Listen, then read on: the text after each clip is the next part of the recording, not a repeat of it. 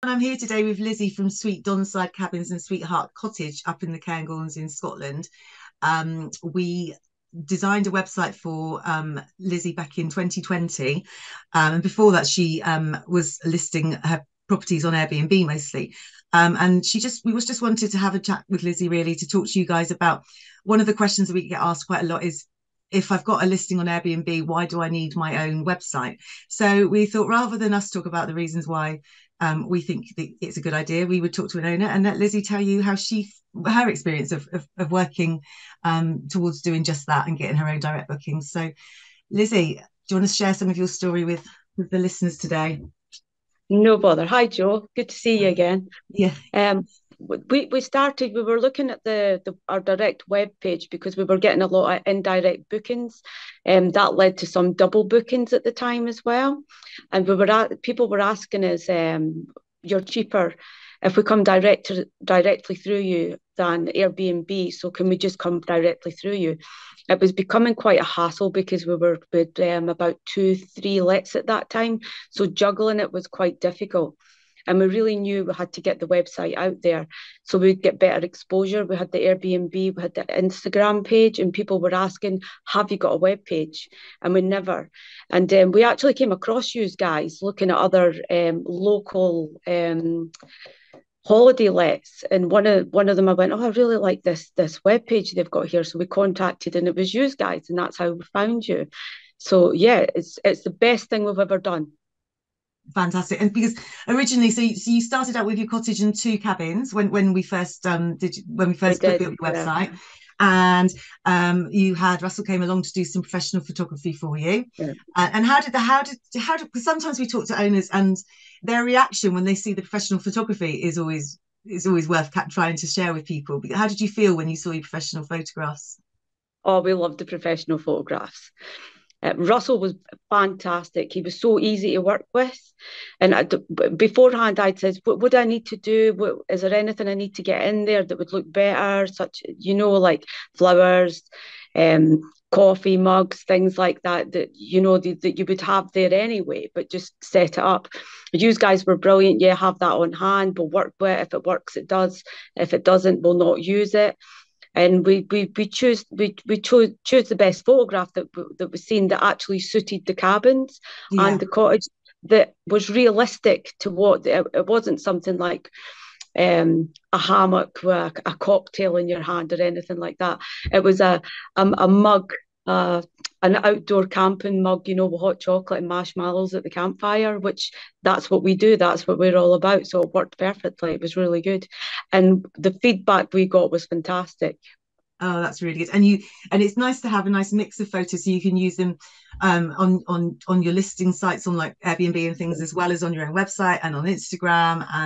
And what's nice about Instagram is you have a real nice mix of like the professional photos with Yeah, everyday photos, which is brilliant and yeah. helps you tell the story and stuff.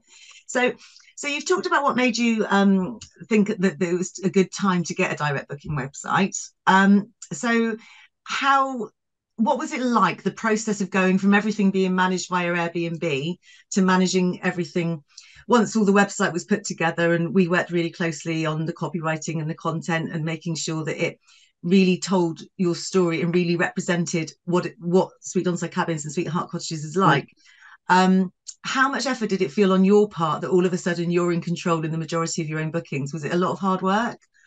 Not at all, not at all. It gave us so much free time because we weren't on the phone. People weren't directly phoning us all the time. They were just going through the website, and we were looking at the phone saying, "Oh, we've got a booking. Oh, we've got another booking." So it was that was quite exciting. So Yeah. we went from being Airbnb. That was our biggest domain was Airbnb, to direct bookings. Just sort of switched overnight, which was fantastic. It was so good. And the other thing was people were saying, "Oh, we can, what cabins have you got? What different cabins have you got?" And we were saying, "Go onto the website. You can do a 3D walk-in, which was fantastic, and through the cottage and the cabins, and you can see everything that we've got there, along with all the photographs." And that was a game changer for us. Brilliant. Yeah, so it really Mhm. helps to sort of set expectations and what have you. And Yeah, so and so you went from just taking when before your website, if if bookings did come direct to you, it was from doing a payment via Bax payment, which again was Yeah, probably took a bit more managing. And then we had a bit of a chat, didn't we, and sort of looked at the different property management softwares that were available out yeah, there and which ones had the right channel manager functions so that it could yeah, what you were talking about earlier, update your yeah, listings on other sites as well.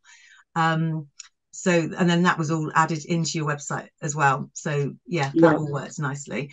Um, as far as the type of guests that you started getting via your own website, was there any big difference on that side of things? I would say we started to get a lot more local Mm-hmm. as well. So we're an hour from Aberdeen. We're about an hour and a half from Inverness. We're 2 hours for Dundee. So we started to see a lot of local people because they were spreading the word. So we were getting people that were coming that were saying, go and look at this web page, look at their Facebook, you can book direct with them. And we noticed a massive uplift in that. But what we've noticed this year is we're getting a lot of direct bookings from Denmark, Okay. which is lovely. And so Mm-hmm. that's the foreigners. We got direct bookings from America. So we're seeing that coming through the web page now as well. So your website's getting a really good reach then if you're getting those sort of direct. Huge Mm-hmm. reach, which is great. Yeah. And it's probably worth mentioning as well that you do need to put some work in as an owner yourself to do that. So on the website side of things, that yeah, we work with you to put all of the search engine optimization SEO stuff in and Yeah. to make sure. So on our part, we do our best to really help tell your story and make sure it's got all the right Yeah. wording in it to appeal to the right people. But then you as an owner, you need to do some of your own marketing as well, don't you? Yeah. Yeah, we So absolutely. You've got to be on top of it all the time. Yeah. But you've got to make it fun. I make yeah, it fun. I enjoy doing it. I mean, sometimes it's when it's a bit slower, you've got a rainy day, you're like, oh, what am I going to put out there? But you just find something, you put it out. So my thing at the minute is I use the husband, which is the big Kiwi, and that works really well. So people actually come now and they say, where's the big Kiwi? yeah, it's fantastic. It's fun. And you keep everyone up to it because again what I haven't mentioned is the big Kiwi makes all of the cabins by hand. They're all Yeah, totally it bespoke. does. So I'm actually the picture behind me on my Yeah. screen right now is one of Lizzie's it's the wee which one is it Beehive, Beehive? the Yeah, wee of course it beehive. is. Yeah, Yeah. absolutely. So they're all really unique and quirky and have their own sort of story to tell, which is all great, all Yeah. handmade. And what Lizzie does brilliantly on social media is record. So since the website was launched with two cabins and one cottage, you've now added another two cabins, Yeah. and so people that follow them on social media can really watch that journey and see it, and it's Yeah. really good, and it personalizes it and it shows the people behind it tells Yeah. your story as well, which is always really good. um and we've been able to add those to your website as well, and at the Yeah. moment you're building your wedding hub as well now. We are, yeah. We've had a lot of requests for micro weddings. That was one Mhm. of the things that we wanted to do when we started the project anyway. But we've done two weddings so far, but we don't have the facility. They got married outside and they had the TP tents up and things like that. But we want to build the main hub because we're getting so much requests now for it. And people just come, they're like, oh, this would be magical, we could just, it would be small, up to 20 people, which is fine. We want to keep it really small and really bespoke, which is our thing. So that's Yeah, fine for us. Yeah. brilliant. Okay, so that's all good, and we'll get that added when that's ready as well to the Yeah. website. So Mm. that's all good. So we were talking actually before the call. Lizzie and I were having a little chat about the difference of Airbnb or online booking agents and getting direct bookings. And we were looking at a few figures, Lizzie, weren't we? And looking at how many bookings you get direct versus bookings through Airbnb and what have you. And you do really well on that. I think it's something Yeah, like we do. somewhere like 70% or two-thirds of the bookings in 2022. Yeah. We're about 70% direct bookings and the rest is Airbnb, or yeah, it's mostly Airbnb. We tried Pitch Up. We didn't really Mm-hmm. like that, so we Mm-hmm. came off it. I think we got 3 bookings through that. We could have got more, but I didn't like the system. It was too complicated, Yeah, and yeah, that wasn't for us at all. There's things that are for you and things that aren't, so you just try what will work and what won't. Um, but yeah, the the website is our biggest earner. That's what our biggest income's coming from our website. Yeah, yeah, and direct we booking. perfect, and we were looking at actually what that means in money value, weren't we? For both Yeah, for you as an owner, from save the commission that you save on that you don't have to pay on your direct bookings Yeah. is huge. Was huge for the. It's really significant for the year 2022. Yeah, I think we worked it out. It was just about 20,000. Yeah, That absolutely. that It's that's a big yeah, jump. that's huge. So when we look at that, we think, well, that can be going back into our local community. When people are coming, they'll spend more money. Yeah. And what we've found is if we get Airbnb bookings, we've actually got in our guest books, if you book direct, you'll save your 15%. So now Mhm. we're getting people that are booking direct after they're coming Airbnb.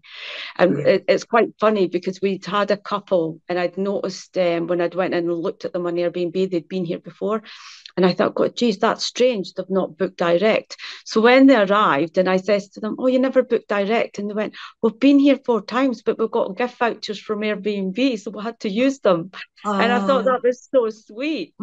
absolutely. But they said, but no, the next time we'll book direct. It's just that we had these vouchers, which was nice. So again, that's really interesting. So people might find you in the first place from Airbnb, but then Yeah, when they come back again, and you get a lot of repeat bookings, don't you? People that come back yeah, and book love, direct the second yeah. time. Yeah, And then there's we get sisters, brothers, cousins, aunties, mums, dads, and then it's hysterical. And then now we're finding is people want a group book, yeah. Oh, yeah, so that's good. yeah, they want to come with their friends, so they maybe want to book the cottage for their mum, and then they'll book a couple of cabins for family, which is That's great. brilliant, absolutely fantastic. Um, we talked a little bit about the reach of your own website versus the OTAs, and like you said, it's not proven a problem for you. You've got a Yeah. really good audience and good stats and everything.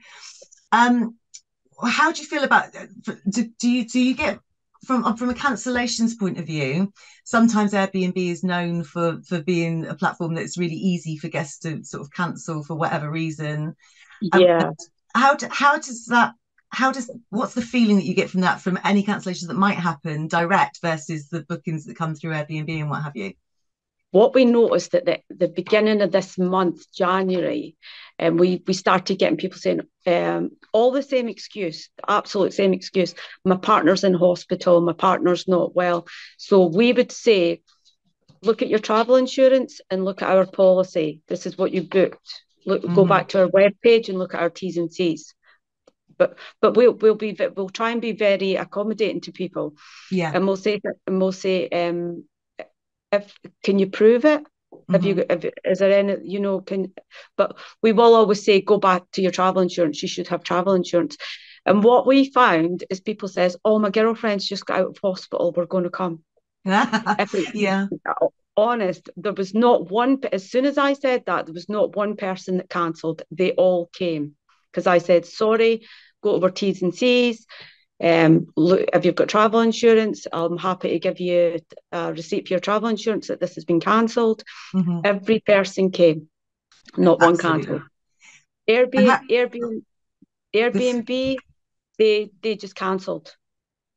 okay. They just cancelled, and I'm saying to Airbnb, you're not even asking for evidence if these people are not well, and we're losing money out of this. So you're sort of going back and forth, and you're arguing, and you lose a bit of heart on it, you know. Yeah. So definitely, it's better being in control of that. Okay. Absolutely. And similarly with the review system, and I feel like I'm picking on Airbnb a lot here, but it's sort of it's Yeah, really what we're yeah, talking about. So with the review system, they've got on Airbnb the system where both the guests can review the owners and the owners review the yeah, guests, and so it can feel a little bit trapped sometimes, I suppose, or a bit obliged to give a not a perfectly honest review. Is that yeah. something that you ever sort of felt pulled into? How do you feel about that side of Oh, things? absolutely. We've pulled into that quite a few times, but you live and learn through that. Mm-hmm. And there's been a few things that have happened in Airbnb. Well, Airbnb's actually had to pull the review because it's just been lies. Say there's been damage, and because we're a super host and we're consistent in what we do, Airbnb will look at that and they'll say, yeah, that's not right. So if we say, I guess this has been damaged, there's photograph evidence, you have to do it straight away. Mm-hmm. Everything straight away. You're going back and forth with Airbnb, and then obviously the guests can put up horrible reviews. That's just part and part of the part. That's what we'll have to put up with sometimes. Mm-hmm. The direct booking system, if we're free to book, and if the guest leaves a bad review, we don't have to post that up. Yeah, absolutely. So again, What? it's a little bit more Yeah, control on that side of things. yeah, Okay, okay. So that's all. It's all been really interesting, Lizzie. So from what you're saying and from the facts and figures that you've been happy to share today, to yeah. somebody that says, "Oh, I do fine on Airbnb. I don't need my own website," it sounds a bit like a no-brainer. Absolutely. I'll tell you another thing that was fantastic. Airbnb guests, the majority of them leave the place an absolute mess. Okay.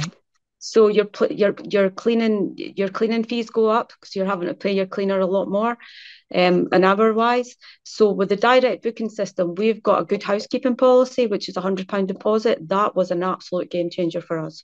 People Okay. leave the place nice, and That's there's a really lot less interesting. damage. And it's only £100. So they get that. We send that back to their card once they leave, and we've never had any problems with that whatsoever. But that was a game changer. Brilliant. And that's Mm. and I wonder how much of that as well is to do with you and your personality and the relationship that you Yeah, build a bit more when they're booking direct. And yeah, yeah, it's interesting, a bit more respectful to your property yeah, and everything. And and I know again, I've touched back on this earlier on in our conversation, but we made quite an effort when we were putting the copywriting together for your website to say, look, yeah, guys, we really are remote. There's no Deliveroo, there's no buses. yeah, Does does that help? So that really sort of manage expectations in that sense, as well as having, the 3D virtual tours so people can have a look around yeah. to see and see the photos and see exactly what they're coming to. Is that easier? Does that come across on your Airbnb listing, I suppose? Is it easy to communicate that, or or if people do have concerns about how remote you are, do Yeah. they tend to be your Airbnb guests rather than the ones that come direct? The Airbnb, that this is one of the biggest grinds for me is location. Mm-hmm. So in Airbnb, a lot of the guests just don't get it. So we're going to say, look, we're remote. You can't get a Just Eat. We're in the Mm-hmm. Cairngorms National Park. This is what we are. We're here. It's a chilled out place. It's a little retreat. It's not. We're not in a busy village or in, so trying to get that across was quite difficult on Airbnb. Mm-hmm. And we had to put it in the description because what we were getting is like a 3 for location, and then some people were scoring as 5 for location because it's in a stunning area, you're next to the Exactly. River Don, but they just couldn't get this. Mm-hmm. So even when I get an Airbnb booking, I'll say to folk, you need a car and we are in a remote location. Be prepared to drive for fine dining. So that was one of the things. But that again, we'll slowly change that. But like what I said when I contacted you and I said, Joe, we've got to do something about this because I'm getting people that are moaning they can't get a Just Eat. And we changed that on the web page, which was great. And it's Yeah. there, so they go before they come, which is fantastic. Do you want to say anything about your experience on Instagram and Facebook? Because I'll put the link up for Lizzie's Instagram page and Facebook actually with this video because it really is a fantastic example. How many followers have you got on Instagram? It's really high, isn't it? I think we've got over 8,000. I think we've got 9,000 on Facebook. Yeah, yeah, Really good. And yeah, we you did pretty well. and like you again, you mentioned it a bit earlier about just finding something to post about, but you've also got some experience with influencers, haven't you? Yeah, the influencing is a big thing. You need to, but you really have to pick the right one. We were quite lucky because our Facebook and Instagram, I was posting up funny little things, and then one of the big influencers contacted us, and I didn't know who she was, and she kept asking, "Have you got availability? Have you got availability?" And I just went, "Who is this girl?" And I went in and looked. I went, "Oh wow." So I went back and I went, "I'll make availability for you," and she actually paid. She Okay. paid and she came, and she works with, it's the iLife. She works with Visit Scotland and Visit Aberdeenshire. She got a huge following. That was a game changer for us. And then once she done it, we got a lot more influencers getting in contact. But you really have to be picky and choosy, and you really have to play hardball with them and say, well, this is what I'll give you. If what are you giving me? Yeah. And So look at how that many and followers they've doing that. got and yeah. Yeah, Mhm. absolutely. But it does work. It Yeah. definitely does work. Aberdeenshire Walks contacted us, and I thought, yeah, they would be a perfect fit for us. And lovely couple, they came, visited. Again, they paid. We gave them a discount, and the amount of followers and bookings I got from that was phenomenal. They were Oh, really good. fantastic. So it's, and then we've had some they're huge influencers, and we've not had anything back. So it's really Mm. picking. So you really What choose them well. Yeah, you need to pick, if it's a family influencer, we don't do kids, so Mm. that's not any good for us. So Yeah, you really have to look to see, and look out there and look to see what they've put up, and ask other people as well that they've promoted, what did you get out of this? yeah, Yeah. absolutely. And the other thing Mhm. again that you do just finally on social media is you really network well, and you've got Yeah, a really good community of other local businesses and what have you, that you yeah, all sort of work well together, and you share each yeah, other's posts and you comment and you promote each other's yeah, services and goods and everything, and that's worked really well. I'm not saying that you've done it just for publicity, because there's that support level as well, but it yeah. works really well for you, doesn't it, to have that? Yeah, it does. It does. I mean, Kildrummy Inn's 15 minutes away. They're a Michelin-starred restaurant. They're only open. They're not open in February. They work with us fantastically. They send people to us. We send people to them. We've got a really good working relationship with them. We've got a shepherd's hut. The farmer just up the road's got. We promote they guys. We've got a friend down the road who's got a pod in the Isle of Lewis. We'll promote them, Mm-hmm. and vice versa. So it works well. If I'm fully booked, I'll send people to these places that Yeah. are close by as well, and they'll do the same. But Yeah, it's also it's again, it just makes sense, and it's nice to sort of support that community, and support other like, small businesses. But aside from that, it sort of adds to the guest experience as well, that you're helping them. yeah, You're saying, this pub does this fantastic food, this is where I would yeah, go for a really good walk, and just adding that side of things into, it's almost like you're doing a bit of the work for the guests for you, because as a guest, yeah. when we go somewhere new, we don't know unless unless we've got No, somebody. So it works yeah. all around, really. Oh, well, that's all been great, Lizzie. Thank you for that. Is there anything else that you wanted to add in for today at all? No, the only thing I would say is it was such an easy process getting the website up and running, and I we changed a couple of things, and it was so easy. Another thing is as well, if I need anything added, you are so quick at doing that. If we need anything changed, it's a text message, and it's like, I'll be on to that. And within 20, 24, 48 hours it's done. It's So I mean, you just cannot get that out there. uh, So oh, that's thank you. fantastic. So I've got to take my hats off to you guys for that. So yeah, And great it, stuff.